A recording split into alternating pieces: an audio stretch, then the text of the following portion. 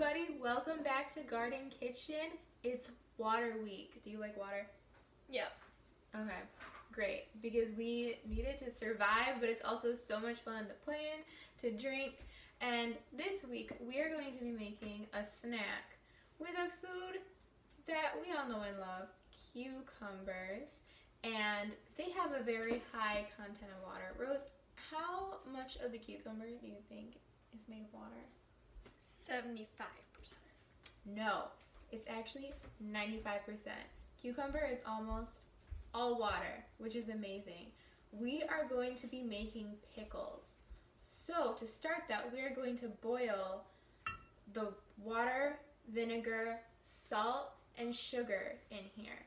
So Rose, I'm going to have you add that all into the pot. So can you add 3.5 cups of water? It's okay if it spills a little bit.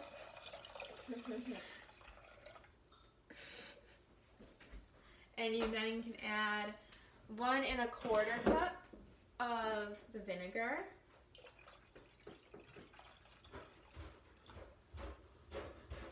Thank you. And 1 tablespoon of sugar.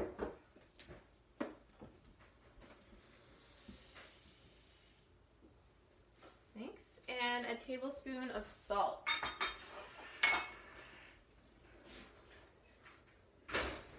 Okay, now we are going to put the lid over it and turn it up to high on the heater.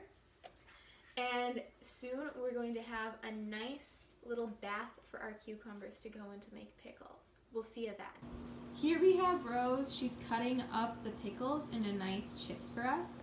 We're also putting in 2 cloves of garlic, some dill, which is a plant. We picked it outside, but you can also get it in the spice section at the store, and some cloves. So the cloves and dill you can do to taste, but you need 2 cloves of the garlic. Good job cutting up, Rose. Here you can see that the water mixture has come to a boil and all of the salt and sugar has dissolved. So we're going to turn that off and take it off of the heat and let it cool completely before we put it into the jars.